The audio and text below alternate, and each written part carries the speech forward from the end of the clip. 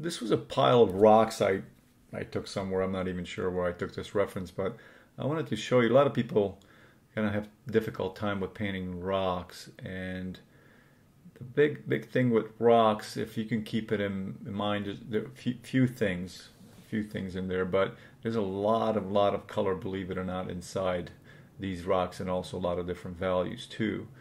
And just to show you an example, I'll put some values on this rock here, and you'll get to understand it.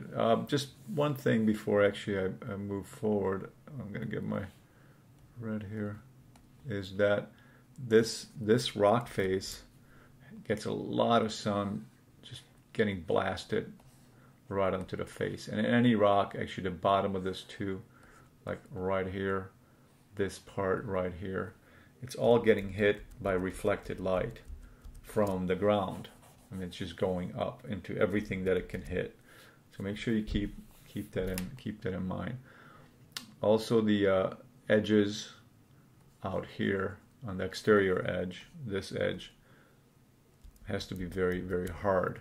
But just to show you how many beautiful colors, look at how many beautiful colors I'm going to pick up from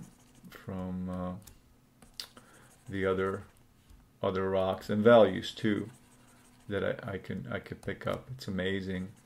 So don't think that you only have just a few colors in these rocks. There's a lot of colors and values within these ranges. I'm just picking up colors from all over the place. So that's, I mean, look at the color range that's happening inside here.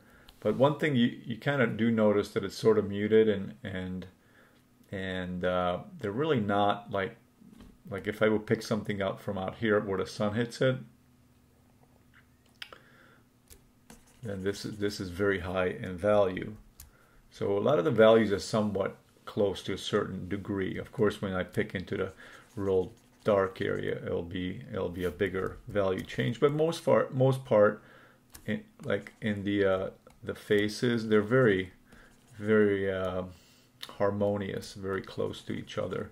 As I'm picking along, as I'm going along and picking, they're somewhat, have a very similar color harmony to them. So, and I'm sorry, and also a value harmony to them. Anything that gets hit by the light, will stick out. That's by light. So I picked this part up here, and look at the difference. I mean, that's huge difference. But make sure when you're painting, the interior parts where the shadows are, that you have those value ranges are close to each other. If the value ranges are too far out from each other, then this is what's going to happen, what I'm doing right now. I mean, you don't want that. You want those values to be close to each other. Also, sometimes you can manipulate rocks a little bit with the light, and you could kind of come down on it a little bit here. You can bring that light down, and I'll make my brush a little bit smaller. So you can play with the light too, how it creeps down on the side like this. So that you don't have to, and I'll go back and forth. You don't have to exactly follow the photograph. You can even bring this out here if need be. If the design needs it, then do it. Don't do it just for the sake of doing it, but do it if you need to do it. So you can play around with stuff like that. So you can see as I'm going back and forth that you can play with the light.